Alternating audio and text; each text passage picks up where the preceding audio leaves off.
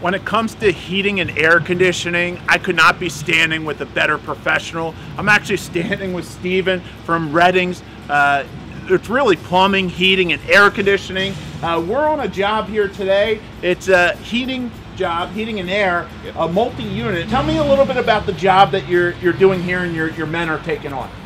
Right now the guys are in there putting in a new heating and air conditioning system, one for the first floor and one for the second floor.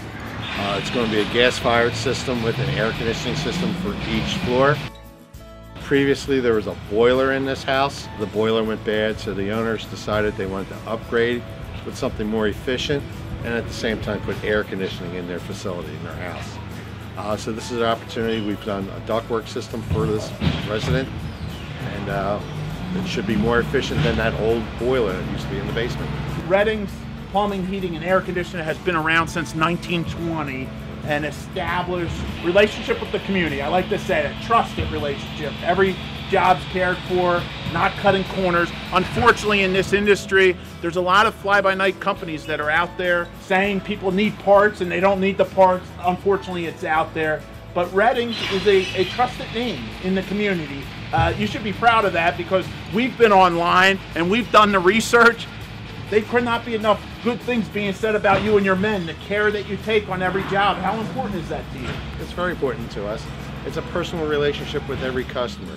We treat them as part of the family. They're just not a customer number. They're a name, a person, a family atmosphere that we try to give to our customers. And they can always call, ask for any of the ownership out there, and we respond. I'm here with Rob, a technician here for Redding's Plumbing, Heating, and Air Conditioning. I see you taking great care in wrapping a pipe. I understand how important insulation is with these systems. Sure. Tell me a little bit about the particular system you're putting in here. I've come to learn that this is really quite a remarkable system to be installing, right? We had existing heat, was hydronic steam baseboard or steam boiler.